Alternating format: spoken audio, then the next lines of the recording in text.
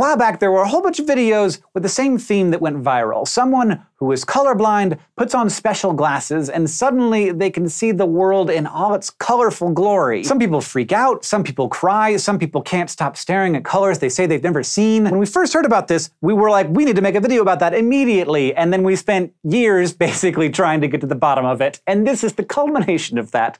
Thank you to our writing staff. So, obviously, these glasses don't just, like, turn on a bunch of new colors for colorblind people. And when people put the glasses on, they aren't suddenly seeing the world the way that people with normal color vision do. The glasses just filter light in a way that makes it easier for people with certain types of colorblindness to tell the difference between colors. If someone's colorblind, that means that something's up with the cones in their eyes, the photoreceptors that detect color. There are 3 types of cones for seeing short, medium, and long wavelengths, which roughly correspond to blue, green, and red. There are lots of different types of colorblindness, and in almost all of them, people can see at least some colors. The exception is monochromacy, where people don't have any cones at all and they see the world in black, white, and gray. But that is incredibly rare. Only about 1 in 30,000 people have it. There's also dichromacy, where one type of cone is missing. Where someone is missing all of their green cones, for example, they see the world in just blues and yellows. But it's a lot more common to have what's known as anomalous trichromacy, where you have all 3 cones, but one type gets activated by the wrong wavelengths. About 6.3% of men and 0.37% of women have anomalous trichromacy, and in the vast majority of those people, it's their red or green cones that are affected, which is why most colorblind people confuse green and red. In deuteranomaly, the green cones detect wavelengths that are too high, so on the redder end of the spectrum. Red light activates both red and green cones, which the brain interprets as a kind of yellowish color. Protanomaly is kind of the opposite. The red cones detect wavelengths that are too low, so green light can activate the red cones. Either way, the red and green cones are activated by similar wavelengths, so there's confusion around red and green, which can both look yellowish. Like it might be kind of hard to tell the difference between a lemon and a lime, or between red and green peppers. But there are a couple of ways to help colorblind people tell the difference between colors, even without fancy glasses. Like with an app that changes the colors for you. If you were trying to figure out which peppers were the red ones, you could pull out your phone and hold the camera up to them, and the app would detect the red peppers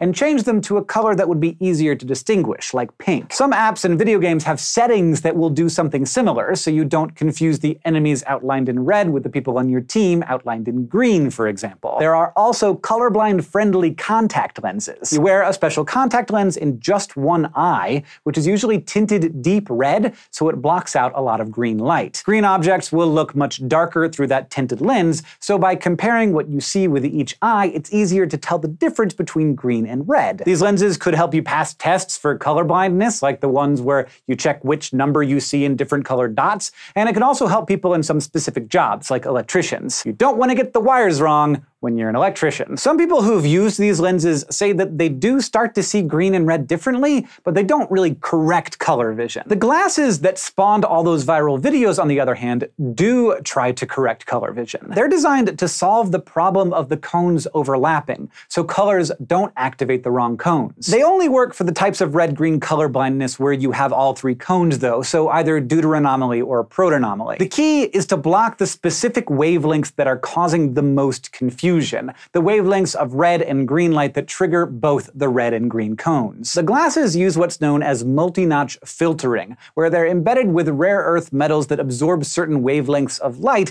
leaving just the wavelengths that a colorblind person's eyes have an easier time distinguishing. So red things will be more red and green things will be more green, making it easier to distinguish between them. And that's also what happens if someone with regular vision wears the glasses. They'll see the primary colors of light much more vividly. But for colorblind people, the glasses will only work if their colorblindness isn't too severe. If their cones overlap too much, there's not much these glasses can do because they won't block all the wavelengths that trigger both types of cones. On the other hand, some of the people that the glasses do work for say that they can see colors they've never seen before, like certain shades of purple. People with normal color vision see purple when there's a mix of red and blue wavelengths reaching their eyes. But with deuteranomaly, part of the red light activates the green cones, which muddles the color. It's possible that with the glasses blocking the wavelengths of light that activate the green green cones, people can see shades of purple they wouldn't otherwise be able to see. Of course, the glasses cannot cure colorblindness because nothing has physically changed about your eyes or your cones. But for the people in those viral videos, the world really does look different, though I was skeptical of that at first, although it does not look exactly the same as the way that people with normal color vision see it. Thanks for watching this episode of SciShow. If you are interested in learning more about the science of vision, you can check out our video on why so many people need glasses these days, aka the nearsightedness epidemic.